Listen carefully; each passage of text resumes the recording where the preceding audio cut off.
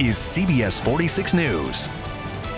All right, there is no other way to start this show. We're taking a live look now at the Battery in Truist Park. That place is rocking and rolling as the Braves hold the lead in the 7th inning. Let's take a live look now on the ground. Thousands and thousands of fans right here. One of the biggest crowds the area has ever seen. Oh, wow. All right. Well, thank you so much for joining us tonight at 11. I'm Savannah Louie. Let's go Braves. We have plenty to get to tonight. We've got live team coverage from the ballpark and all the excitement at the game. We're going to start, though, with Alan Devlin, who's been with fans all evening. And, Alan, you're making a lot of friends out there who are feeling excited, maybe a little nervous.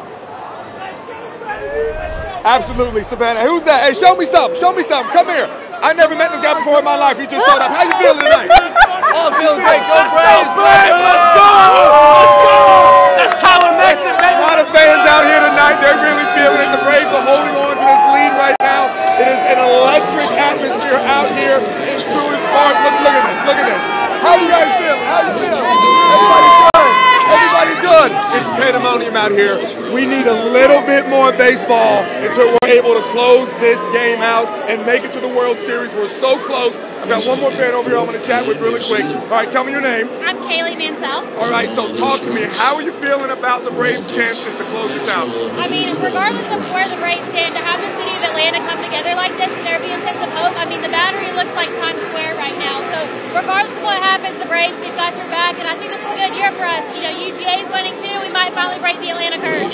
If we win tonight, what's your prediction for what the Battery is going to look like afterwards?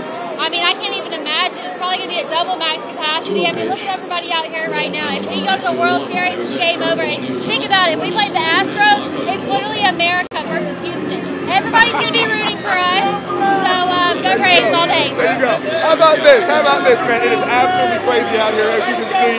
Let's go Braves. It's everywhere. Savannah, I'm going to send it back to you. I'll see you again in 30 minutes with an update.